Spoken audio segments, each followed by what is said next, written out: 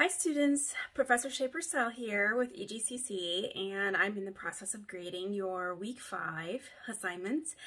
And I just want to give you a point of reference going forward. So whenever you're writing, try not to tailor it toward my expectations and my way of grading.